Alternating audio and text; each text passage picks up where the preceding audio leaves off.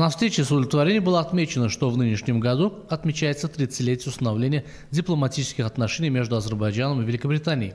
Подчеркнуто, что в этот период между нашими странами осуществлялось плодотворное сотрудничество в различных областях. Отмечено значение поздравительных посланий, направленных по этому случаю премьер-министром Соединенного Королевства Великобритании и Северной Ирландии Борисом Джонсоном, президенту Ильхаму Алиеву и главой нашего государства Борису Джонсону. Было подчеркнуто, что успешное сотрудничество в течение 30-летнего периода создает благоприятную основу для дальнейшего расширения связей. На встрече состоялся обмен мнениями о перспективах сотрудничества в нефтегазовой сфере, инвестирования в Великобритании экономики Азербайджана, взаимодействия в области торговли, транспорта, обороны. В ходе беседы было отмечено участие Азербайджана в миссии «Решительная поддержка», осуществленной НАТО в Афганистане. Президент Ильхам Алиев рассказал о процессах, происходящих в регионе в постконфликтный период после урегулирования армяно-азербайджанского Нагорно-Карабахского конфликта.